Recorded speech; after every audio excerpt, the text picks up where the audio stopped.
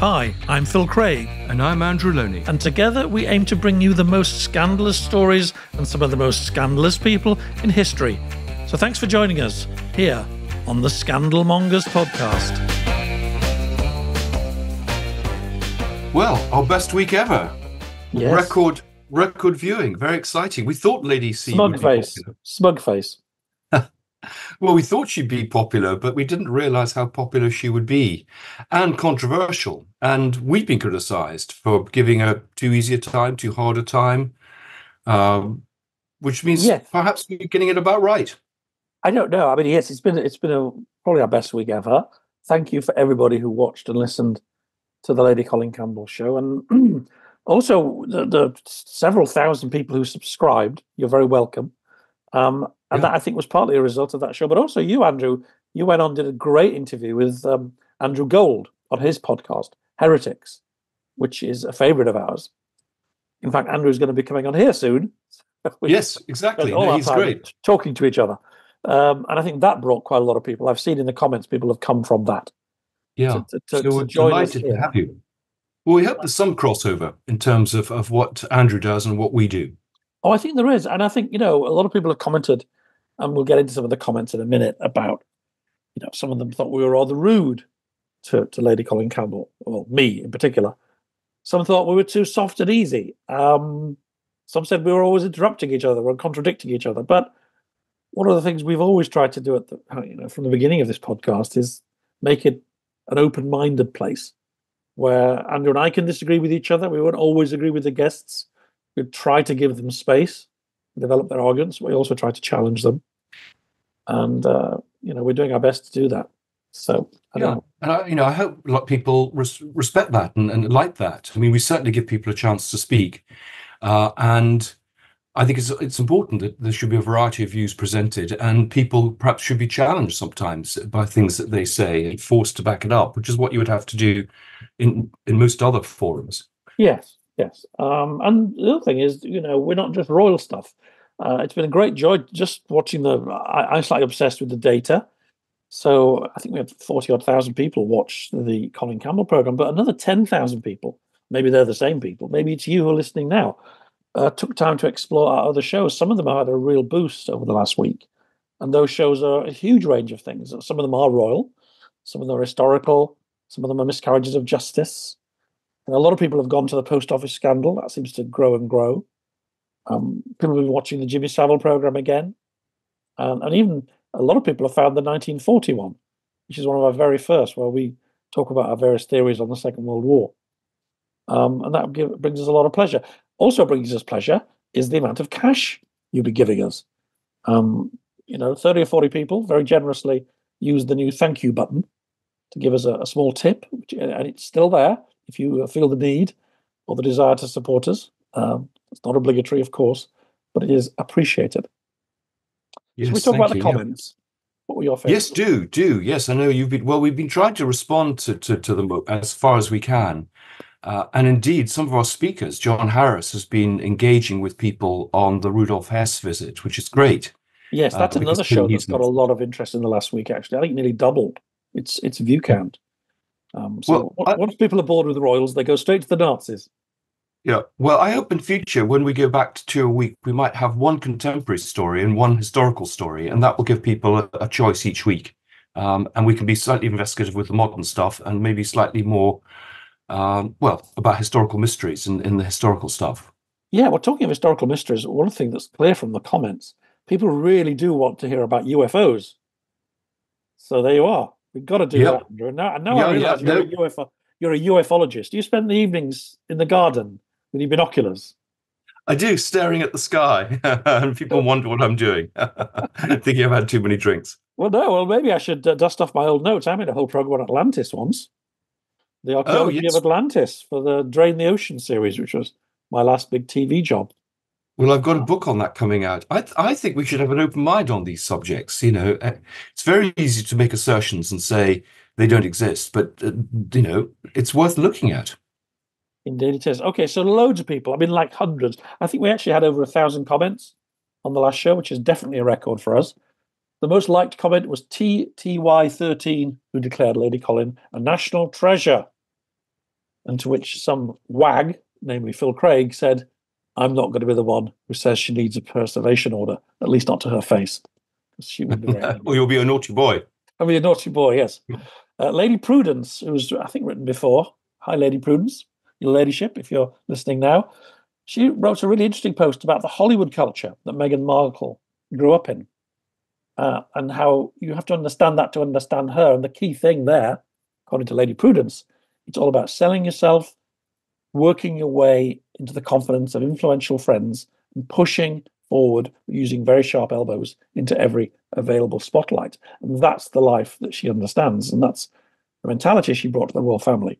And maybe that didn't fit naturally with the royals. I don't know. Interesting comment, though. Bright Eyes 555. Another comment. This made me laugh. She was very keen on Lady Colin Campbell, not so keen on me. The man on the right wearing the jumper looks bamboozled. I'm glad. You sure it was you? Yeah, it was me, to which I replied, that's just my resting bamboozled face. So yes. Is how I roll. That's him a bit more animated than normal. And a good friend of the programme, Alison Kent, I think also tipped us some money. Thank you, Alison. Just wrote the most lovely comment. Thank you for all the joy this show has brought to me since the beginning. Isn't that nice? That's Keep nice. going, yes. Scandal Mongers. There you go. So this makes us happy. What else to talk about? Oh, of course, we should talk about the new guests, because one of the things we thought we could do now, we have a bigger subscription base, is we could ask people to do our jobs for us. So if you have ideas for questions for our upcoming guests, please email them. You can find the email link in the bio. Please let us know what you want to ask, and we'll do a couple of those every week. Do you want to introduce the next couple of guests, Andrew, since I'm talking all the time? Well, we've got Hannah Barnes, I think, is going to be our next big one. And she's written a very successful and well-regarded book about gender realignment, really, isn't it? And the whole question of trans, which will be quite controversial, but I think we're looking forward to her. We've got Andrew Gold coming, possibly in a week's time, talking about his new book. We've got, I'm trying to think what else we've got lined up. Well, if you have questions for Hannah and Andrew, let us know. And every week now, we'll let you know who's coming up next. And you can ping us an email, and we'll select a couple, put them to the guests. Yeah. All part of building a community. Podcasting 101. Which we're keen to do. And so, and you may get a mug. You may get a mug. If you're nice about Andrew, you may well get a mug. We should talk about the next, this program, and introduce our guest, who's a friend of yours, as they often are. Yes, Simon Vigar is a long-standing Royal Correspondent, long-standing journalist, highly regarded, and I think he's very interesting on how the relationship between the palace and the media has changed over the years, how proactive or not they've been. And I think he's going to talk about that. And I think a couple of other things. I think he certainly has some views on royal finances. He has some views on the William and Harry relationship. But he's been following this for a long time, so it gives us a very good perspective. And yeah, I mean, he's not written a book. I mean, so that in some ways, this is an opportunity to hear him talk in a way that we haven't heard him before, because normally he's just reporting on things. So I think that should be very interesting, and it follows on rather naturally from Lady C. We're not going to do royals every week, but we thought we could just do a little blip here. Yes. Well, I really want to talk about Harry a bit more, because people will have noticed I'm a bit more sympathetic to Harry, certainly than Lady Colin, and I think probably also Andrew. Yeah, I'm becoming more sympathetic. And it's because of my sense of the deeper roots of all this, my own theories about that, based on the work I did about Diana a few years ago. And I want to ask him about that, because you see, all of this goes back to hacking, I think. And what people don't understand, they should understand, is that in the years, certainly the years immediately after Diana's death, the royals did do deals with the media, and not just any old media. They did deals with the devil. I mean, that's a phrase that I'm sure that Harry would use. A man called Mark Bolland was hired to be the spin doctor. He's dramatized rather effectively in The Crown. He became very good friends with a woman called Rebecca Brooks, and they were openly seen together, very matey in the same social circles. And everybody knew that stories were being passed back and forward. And these stories were basically meant to advance the interests of Camilla, Project PB, to get her accepted as Charles's future wife. Fair enough. No harm in that. But Rebecca Brooks was involved with the News of the World and other papers. And everybody knew then, and we certainly know now, they were using all sorts of dubious methods, which would end up getting them all into a lot of trouble. And indeed, the News of the World would be brought down by this. So Harry saw his father and his father's people getting into bed with the very people he blamed for what happened to his mum. Think about that. Now, I don't accept what I read in Spare about all the things he claims happened later with William and Kate, but that's where it comes from, I think. Well, he's very protective of his mother's memory, and I mean, we saw it with the famous publicist Max Clifford, who would trade stories to protect one client. He would give the press another story, and I'm seeing that with my biography of Fergie and Andrew. I mean, Fergie is leaking to the press the whole time to advance her cause in terms of divorce negotiations, or because she feels she's been left out and wants to put a dig into Philip, and. The press should be independent, but you can see it's this lobby system that you clearly will take the pickings that you're given, and not always necessarily challenge them. Something perhaps we could ask Simon about. Yeah, let's do that, because it was all during Harry's difficult public adolescence. He was getting into all sorts of scrapes. All this was happening at the same time as this Project PB, and I'm not alleging that Mark Bolland did anything wrong. He was doing his job, and I don't know if he ever personally gave anybody a story. But he set up a series of relationships and confidences that certainly at the time we all thought, and certainly the people who wrote The Crown also thought, were meant to basically help Charles and Camilla, and everybody else could kind of get out of the way. Well, I think we've got this very situation with some of Harry's cases that he looks like he might win.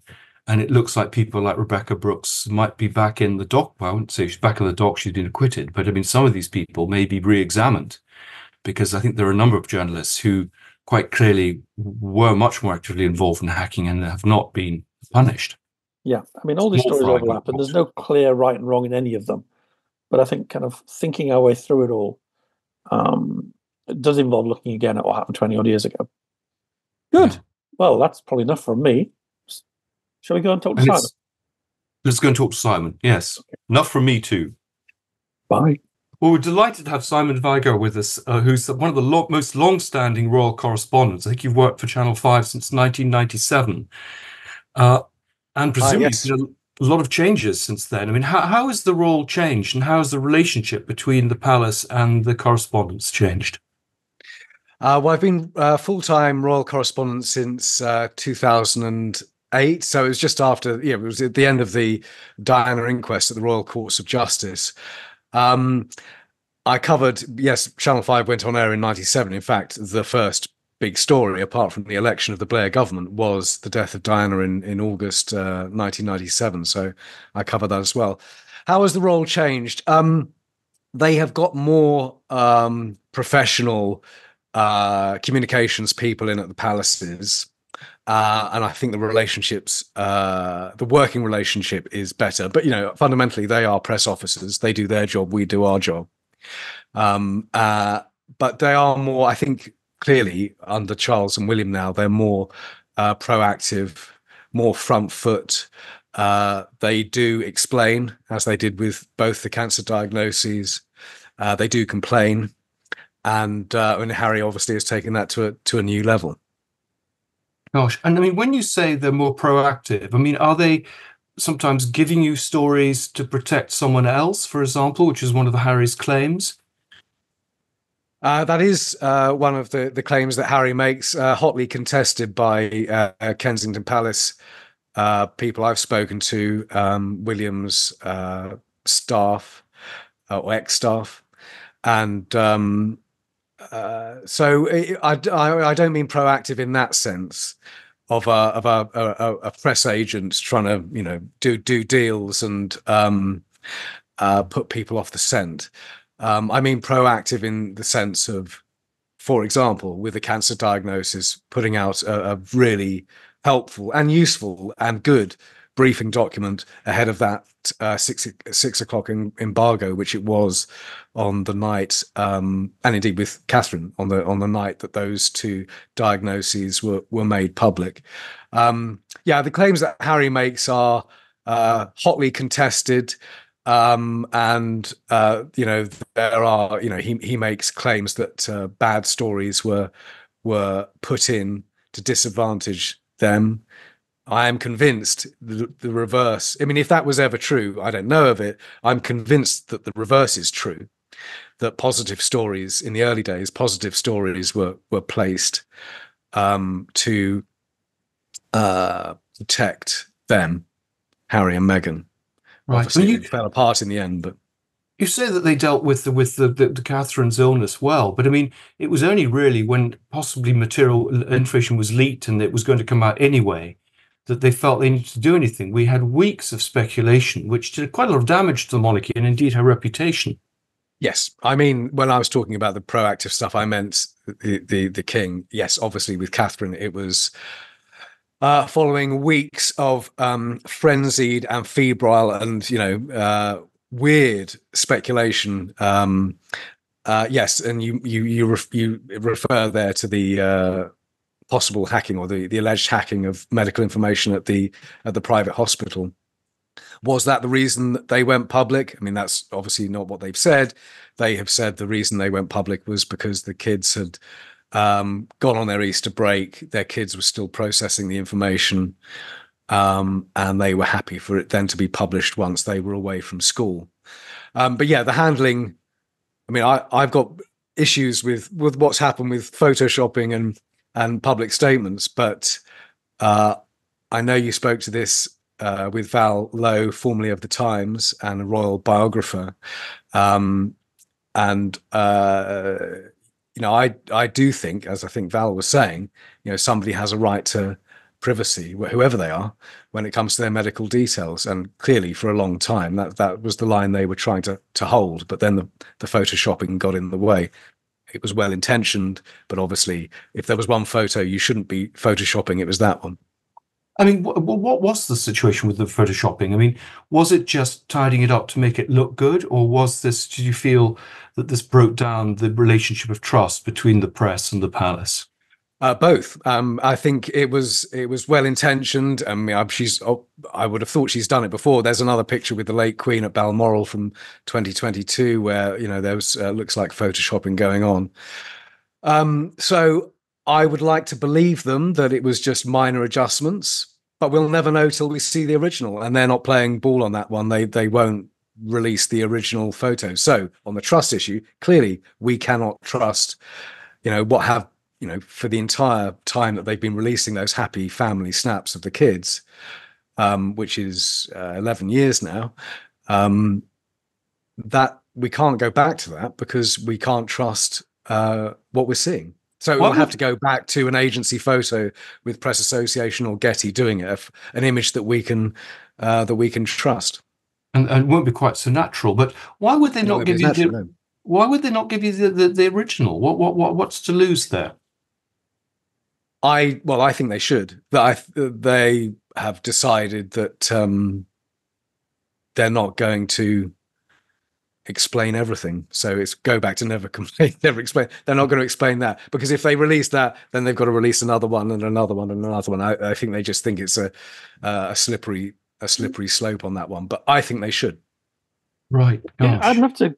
Something we've talked about a lot on this podcast, and I'd like to take you back to the beginning of your royal reporting career, around that late 90s, the turn of the century, the early noughties, when a man called Mark Bolland, who's been memorably portrayed in The Crown as the spin doctor that was brought in to help burnish Charles's reputation in the years after Diana's death and prepare the way for Camilla to marry him and to have her own reputation restored. Now, I believe that things that happened in those years are the long-term cause of a lot of what Harry says today. Whether or not Harry and Meghan were treated badly by the palace, I don't know. Nobody really knows who was leaking what about who.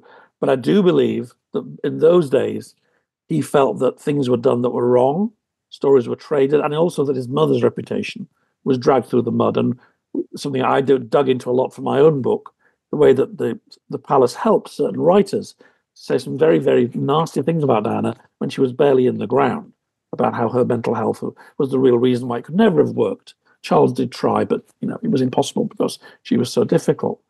And I think this long-term loyalty to his mum and her memory and anger about what was done then explains a lot about what he says today. Now, it's me spouting off the guest. Do you think there's anything of what I've said? Yeah, I mean, I agree with a lot of that. I mean, he clearly feels that when they were teenagers, the stories about cannabis and so on were anti-Harry stories to protect William, and the idea that William's goody two shoes is far wide of the mark. But it was Harry who copped all the flack. I mean, he even actually blames William in his book for the Nazi uniform affair. Saying that they approved it. So yes, I mean, you're absolutely right. They're clearly, it goes back a long way, and from that book, from Spare, Harry has, I think, is more damaged than any of us ever knew. We should have guessed, maybe, but he was, significantly younger than his. They both went through a trauma. For many years, and Harry was 2 or 3 years younger than his brother when it all happened. The only clearly the estrangement between them is ongoing. Sadly, the one thing that they agree on, the one thing that unites them, is their absolute determination to protect their wives, which is all rooted back in the 1990s, of course, and what happened to their mother. That's kind of tragic, though, isn't it? That they have sort of fallen out because both of them are perhaps being overprotective of the wives. So the wives just weren't getting on for reasons great or small. I mean, we've had it suggested it was tiny arguments about tights and protocol, or it's something much more serious about attitudes to colour and race. We still don't really know what went wrong in that. No, he doesn't. He doesn't feel that Meghan was given a fair chance, and people on the other side of the fence say it's the complete opposite. They're people bent over backwards. I don't think Catherine and Meghan had much of a. Obviously, they were never best buddies. I don't think there was much of a relationship there. There was certainly within Kensington Palace a lot of anger at the way staff were being treated by the new Meghan. That was real. You mean that's why being treated by Meghan? Yeah, and that's been Valentine's book. Just talked about it. I mean, what's odd also is that Harry should be so. That they should have been making comments about Kate, given this protectiveness of their wives. I mean, that was a pretty nasty thing. I mean, the leaking of sort of racial slurs and things. I mean, was that an accident, for example? I mean, was this Dutch? Well, it's not mentioned in Harry's book, is it? And in fact, he's since, as you've referred to recently in your podcast, he's recently said it was we never wanted to imply racism. Well, hang on, you let that story run for 18 months. Even in the original Oprah interview in 2021, they actually contradict one another. When Meghan's on her own, she's suggesting that the comment was made to her, conversations and concerns. And Oprah goes, what?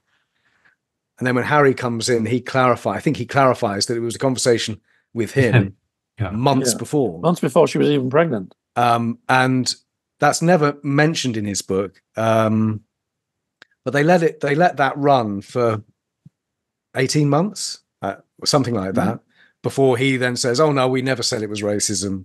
And then a book is published, which seems to have had some kind of relationship with them. They certainly never denounced it.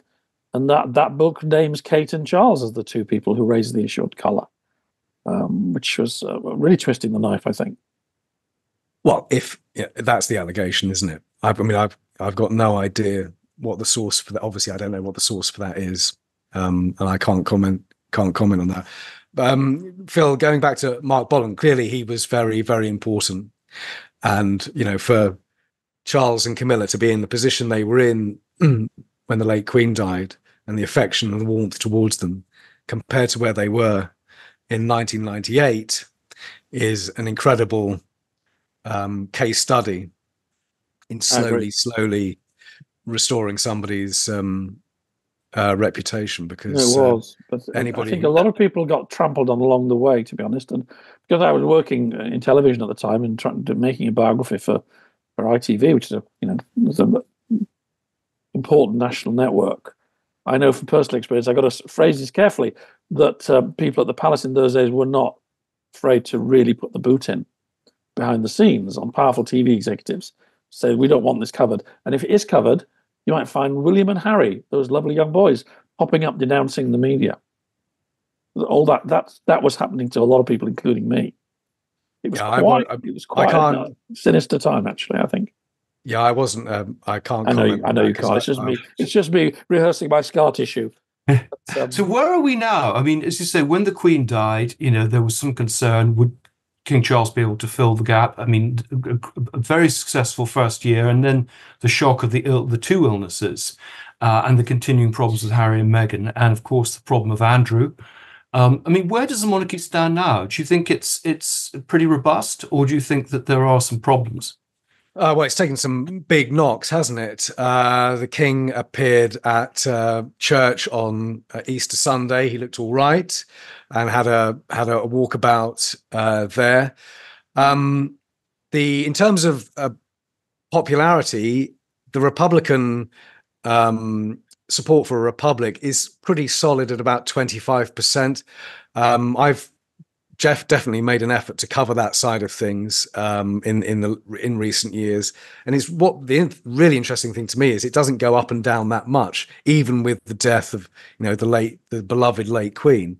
It didn't dip that much. In fact, there was a lot of affection and sympathy towards Charles. So that 25% figure is pretty solid, and much higher amongst younger people, of course. I was going to say, is it mainly younger people? So as they get older, they get more mature, like Phil, and they stop being Republicans. Yeah, and me as well. I was a Republican when I was in my 20s. I think actually it'd be a bit weird if you weren't, but you begin to see the benefits of. I mean, obviously, it's nobody's priority changing how we choose a head of state. There are many more important things in the world right now than whether we spend a lot of money on a king or a lot of money on a president. It would still cost a lot of money. But yeah, as you begin to see the benefits of continuity and tradition, history, and all the rest of it, and we don't. I mean, we can rehearse those arguments, but probably don't have time. So yeah, they are a much slimmed down monarchy, which has happened all by itself through to enforced absence and death and illness.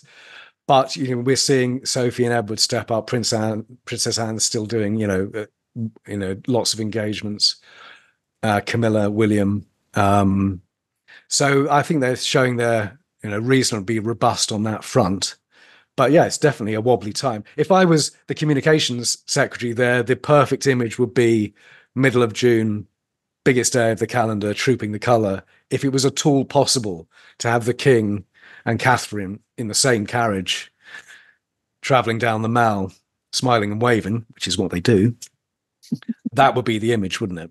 But and lots of people on the balcony, because I mean, you talk about people like Edward holding the fort, but what's going to happen to the next generation? Do the next generation want to do it, or the ones who want to do it, are they the right ones? As in William and Catherine, or the ones after that? Well, for example, people have been talking up Lady Louise as very suitable, but she may want to do her own career.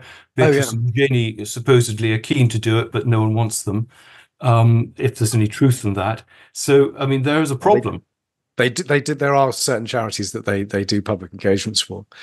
Well, the next generation, obviously Harry's children, we assume will still be in California, but they are a prince and a princess, as is their birthright. The next generation would be George, Charlotte, and Louis, and George served a bit of his apprenticeship being a page boy at the coronation. He's seen what's coming down the track. So slim down, yes, but I think it's a family firm, as you know, that's been going for 1,000 years, and they've got through worse than this. And you see some people coming back. I mean, could Prince Andrew, for example, come back? There he is, front of house at the Easter service. Yeah, And at King Constantine's memorial service, he was at the front there, wasn't he? I mean, he is still in the line of succession. That's about it. I mean, no, I don't see a comeback. Maybe he thinks there's a comeback there, but I don't think William or Charles do. He's the Knight of the Garter still. I mean, they could take that away if they were really upset with him.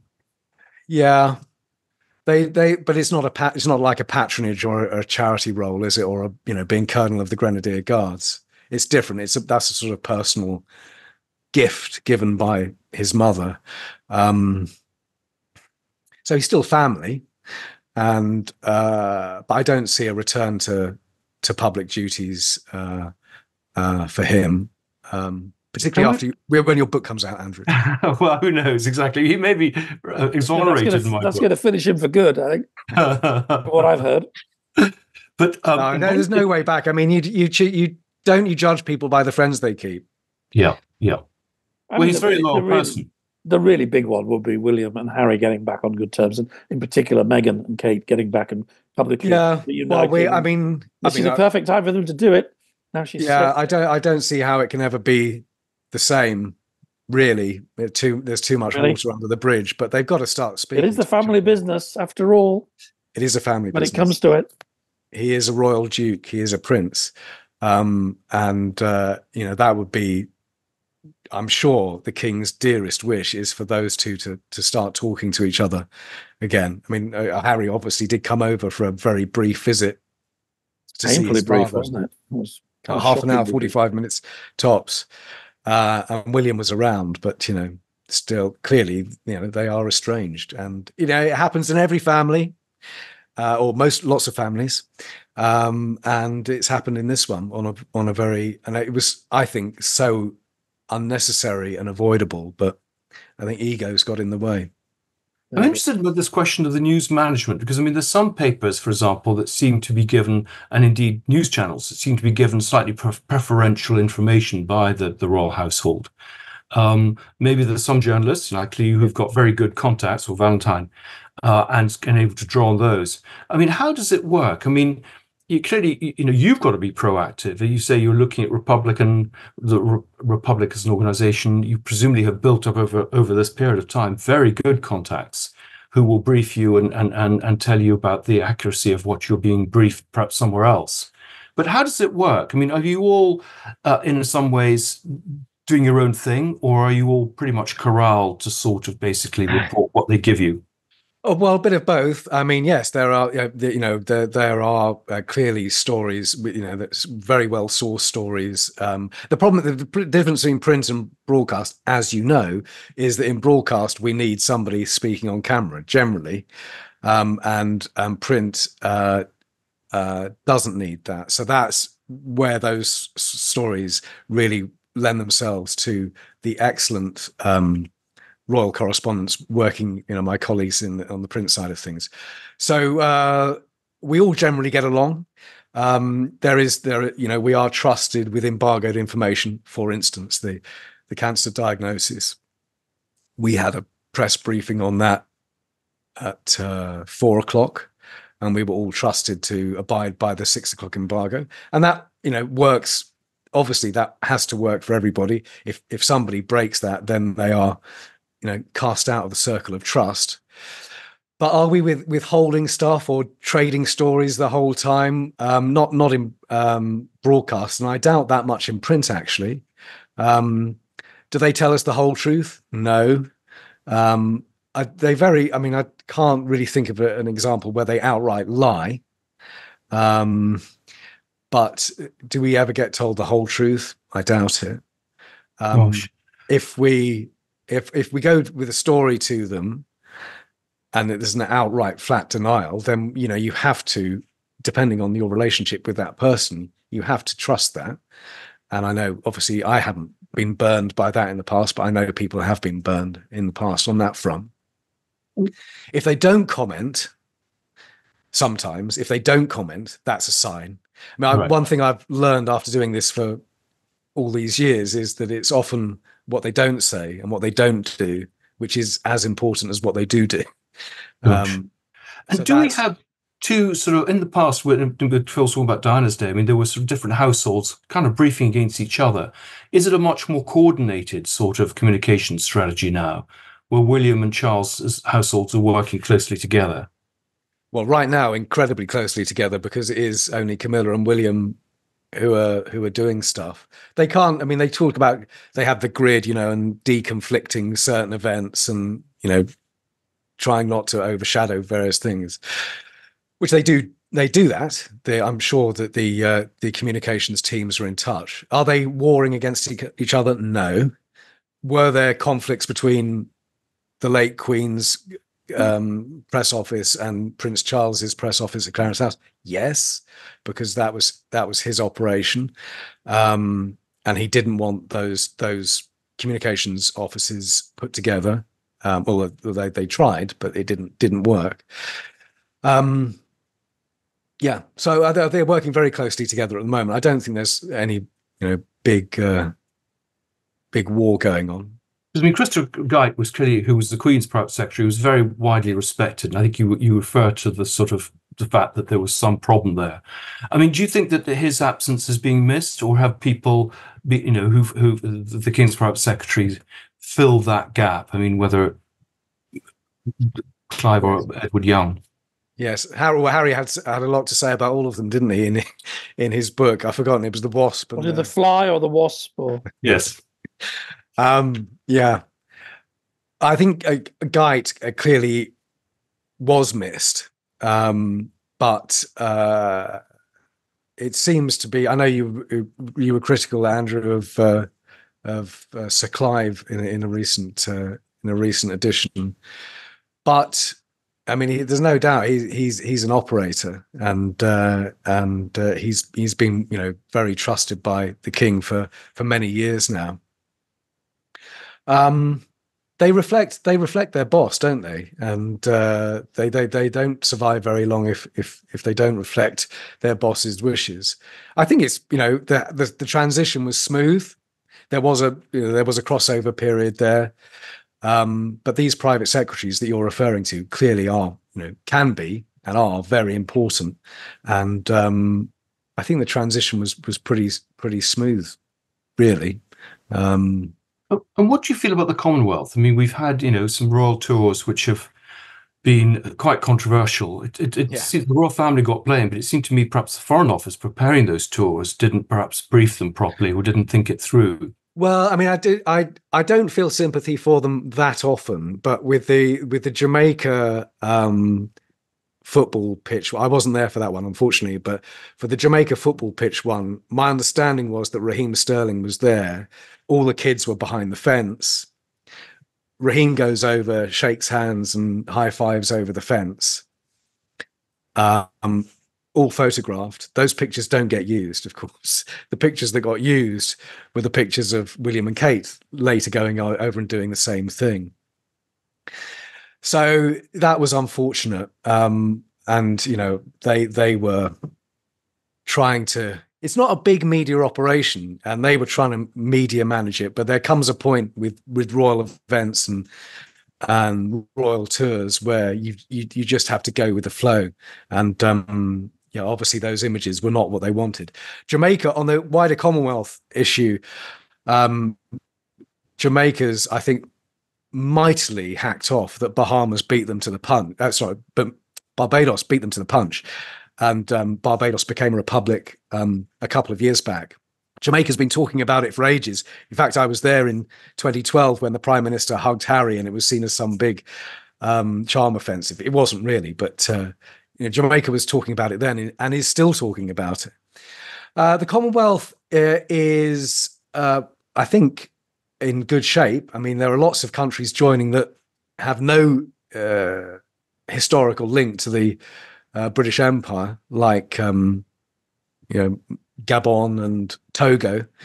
The number of Commonwealth realms, which is the countries which have the king as their king, is still 15, and that out of the 54, it's still 15, which is weird in my view. You would have thought that by now Australia, Canada would have their own head of state. There are smaller countries in the Caribbean and the South Pacific that just, when maybe I've been speaking to biased people. I probably have been speaking to biased people when I'm there, but they're in no big rush to have their own head of state for practical, logistical reasons as much as anything else. And they have that sort of backstop of the protection of the crown. But yeah, people sort of get confused about Commonwealth countries. It's only a small minority that have the king as king. Most of them are republics, like India and now Barbados, and probably Jamaica. You mentioned the Crown. I was going to mention the TV program, The Crown. I mean, has that changed attitudes, either pro or anti, do you think? A lot more interest, a lot more questions to me from young people, especially Americans. I think Americans of a certain generation know 90% of their royal history and their British history through that one TV series. Yeah, that's a bit of a worry. You should have Hugo Vickers on. He's literally written the book about all the inaccuracies in the crown. Some of them don't matter, and some of them do matter, particularly when it comes to Philip, I think. Yeah. But yeah, a lot more interest. It's a fantastic. Obviously, it's an amazing program, amazing drama, but not all factual. And they could have, all they needed was the disclaimer at the start saying based on true events or whatever, but they refused to do that. They had it on the online stuff, I think, but not on the TV downloads. A lot more interest, but the Americans treat them as celebrities. They don't, there is no reverence whatsoever, as we saw with the talk shows and Catherine and, Princess Kate, as they call her, Princess Kate vanishing or Princess Kate disappearing. She hadn't vanished. She hadn't disappeared. I think that side of things got, way out of hand. That was the Stephen turbocharged by social media.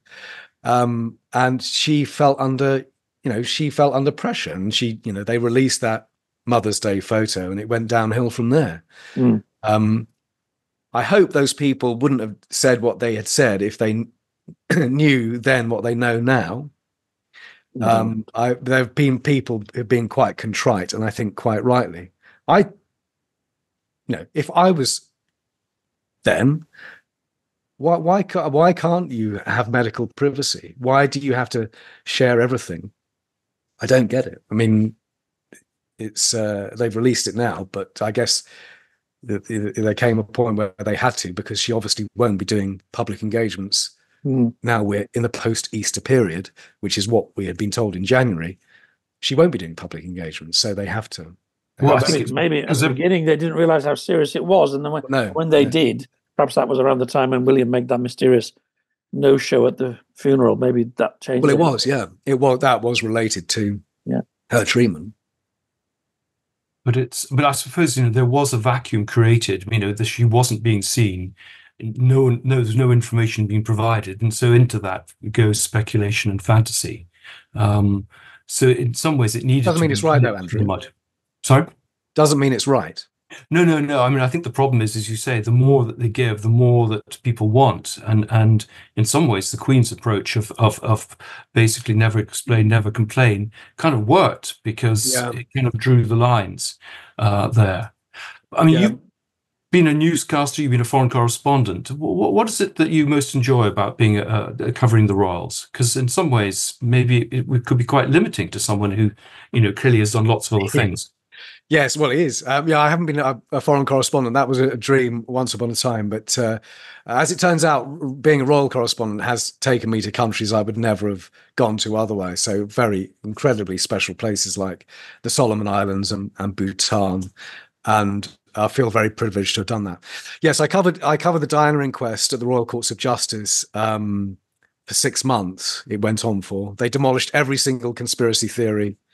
Didn't change anybody's mind at the end of it. A very British thing, spending millions of pounds on this, and it didn't change anybody's minds. The people who thought it was masterminded by Prince Philip in a bunker under Green Park still believe that, and her friends who gave evidence say, it was a road traffic accident. So I covered that for 6 months, and at the end of that, my boss said, "Right, you're going to be royal correspondent," and I said, "No, I'm a serious journalist. I don't want to do that." He said, "Well, just do it. It's a very good chance for foreign travel." And he was right, because it was exactly the time that Harry and William went into the army and were doing more and more public engagements. And yeah, 2010 was William's first proper royal tour representing his grandmother. He went to New Zealand. Did you go on any of the Harry and Meghan tours, like the famous? Yes, well, there are only Fiji two. one? Yes, I went on both of them. I mean, I think you get a sense on the tours, a better sense of what's really happening. Yes. Did you have that impression? Yes. The only really big tour they did was Australia, New Zealand, Tonga, and Fiji, and that was, so that's a few months after they got married, and that was just weird from the get-go, really, because there was one particular engagement. Well, there were various, but there was one particular engagement where he just glared at us for like 2 hours during this long opening ceremony in Fiji. I think Val mentioned this to you. So we're out in the baking sun in a media press pen with no shade whatsoever. I don't expect people to feel sorry for us.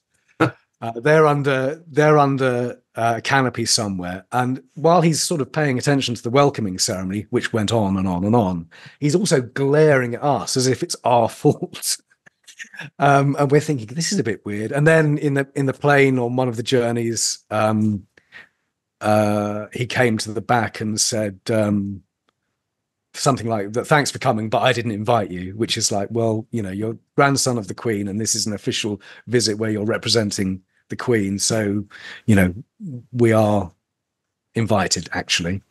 So there was no off the record chats like we used to have, which were really useful, actually. I mean, it's a shame that we can't record them, but that was the only time you could ever really have a good chinwag. And then the one the following year was to South Africa, and that's when it all fell apart. I mean, that was when they were recording the initial Tom Bradby interviews, although I don't think they realised quite what they were going to get. And at the end of that is when the court cases were launched. So it was all, that was... Could you tell that Meghan wasn't enjoying it even before she talked to Bradby? Well, no. I mean, she's... I thought... Well, it shows how much I know. I thought she was... she's a very good actress, but there was one particular walkabout in Melbourne, massive walkabout that Harry and Meghan did, and she was fantastic. I mean, she is absolute box office. I think she did. I mean, I don't think she hated everything. She enjoyed bits of it, but they did. How much? Sorry to interrupt. How much had been handled better? I mean, do you think that they could have been kept within the royal family in some capacity, if there'd been, if Wasp and whatever hadn't behaved in the way that they did? Yeah, well, Harry feels that he was given an ultimatum at the Sandringham summit in early 2020. He thought there was a middle way where they could perhaps live in South Africa or live in Canada and come back to the UK for the very busy royal months in the spring and the summer here. And their view hardened that you can't cash in and still be a working member of the royal family. I mean, they are caught in that dilemma, and we the public sort of have to decide what we want here. Do we want to keep paying for them the way we pay for them, or are we going to let them make money? And we can't have it both ways, And Harry felt in the end it was a binary choice, and he went straight for the airport. And but I think it was preventable. But by that point of early 2020, the bruised egos were too bruised, I think. You don't think he was like the Duke of Windsor? He was always looking for a way out, and his wife provided the excuse. Maybe, yeah. I mean, I can completely see that being his point of view. Why do I want to be part of this anymore?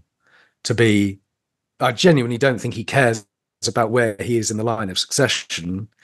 But, from being the pin-up, the party prince, the soldier prince, to being, less and less relevant. The sadness is that, some really important roles were bequeathed to him by Prince Philip, for example, Captain General of the Royal Marines. I mean, obviously, this doesn't take all year to do, but they are important roles, representing the royal family at the garden of the Field of Remembrance at the Abbey, which used to be the Queen Mother, and then was Philip, and then was Harry, and now it's Camilla.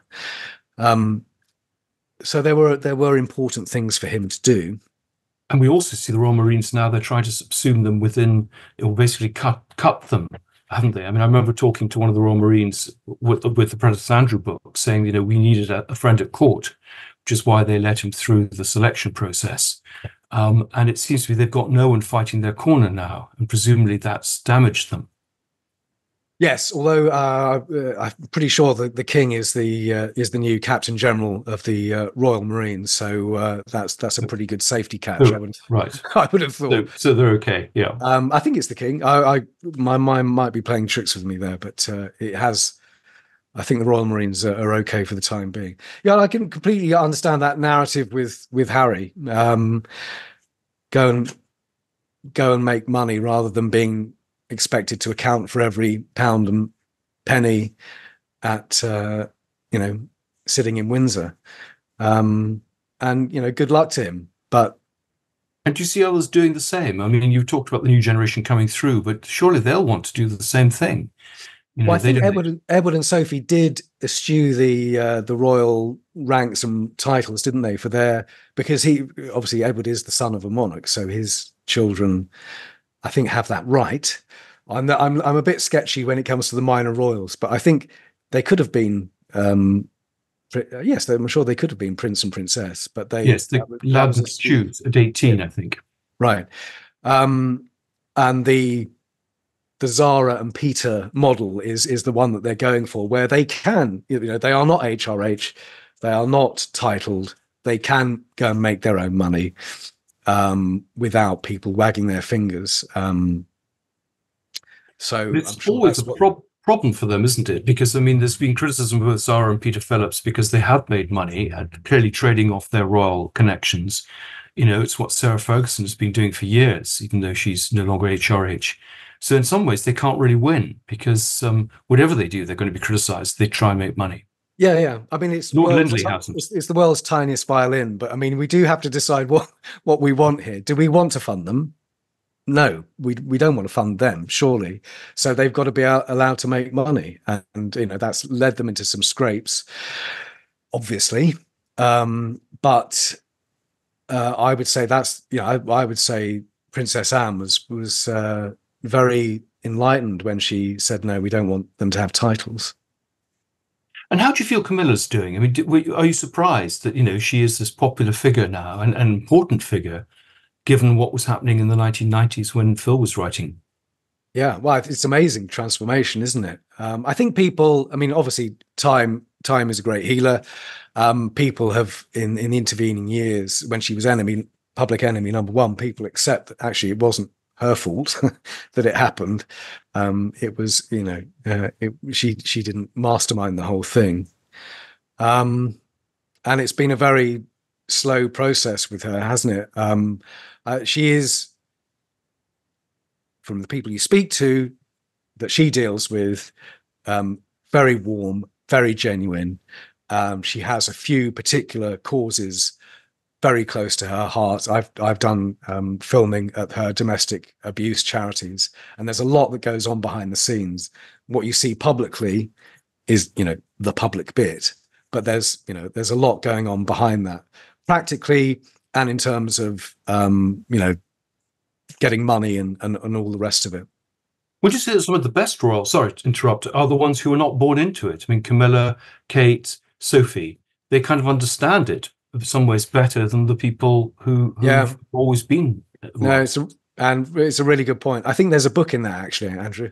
Yeah, well, you should write it. You should write it. Yes, you should. It'd be interesting. I've been trying to find someone to do that.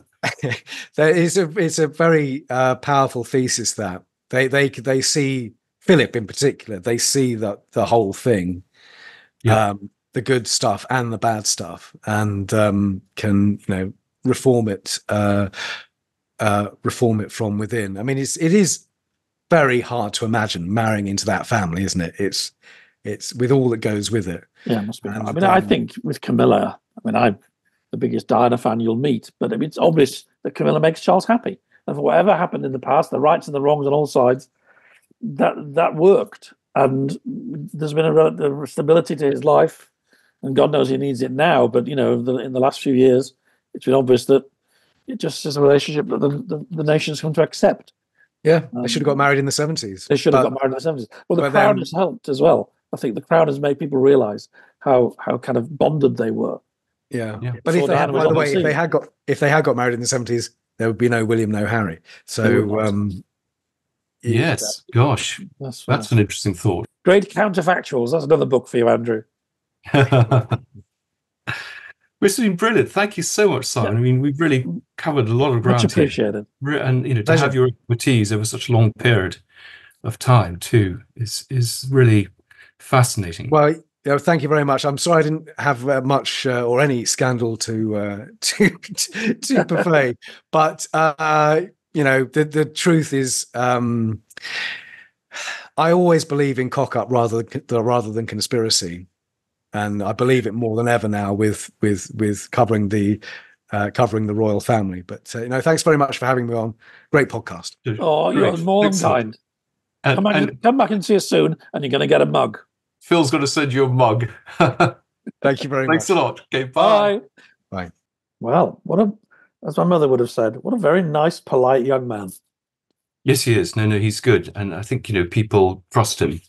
And, he's very modest, but I think very effective. And I'd like him to do a book on a subject which I think has never really been addressed, and that's the importance of the outsider in the royal family, the Camillas, the Kates, the Sophies, the Prince Philips, Prince Alberts, who come in and actually introduce, I suspect, change, but in a sense play ball with the establishment. And then, of course, the disruptors, the Megans of this world who aren't prepared to play the game.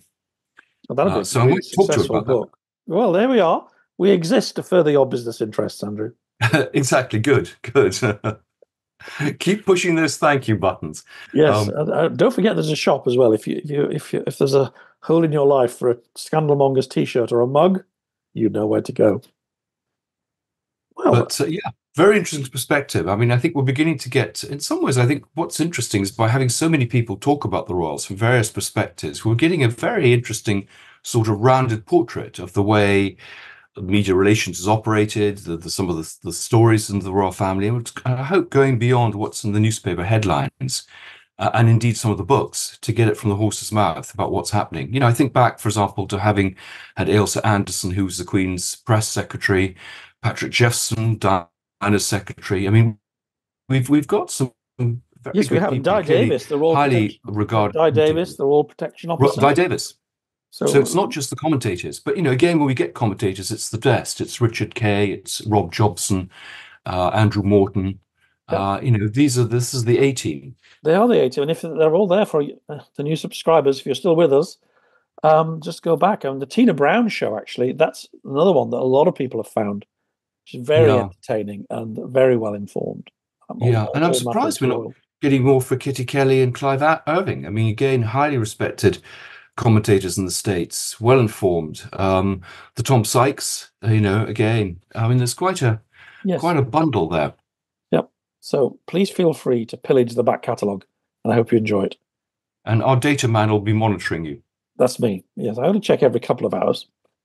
What about Amazon? You mean Apple, don't you, Andrew? No, Amazon for your own books. Oh, I actually, I haven't got one on sale at the moment. I guess the old ones do keep selling. In fact, somebody was very kind on Twitter about my Diana biography. So yes, lots of people. A little spike of interest in that. Yes, well, I hope so. It is a good book. Well, maybe I'll update it. I've got to finish my history book first. But maybe I'll go back to Diana, because I do think you could write a good chapter about the way that the issues I explored in that book still play out, as we've discussed in this program. The legacy. Well, and we've got her brother's book just out about his terrible time at school as a young boy.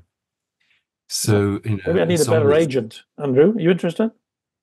What you? Yes. Well, who knows? I'd have to do less time with the podcast then. What would people think? That would be a shame.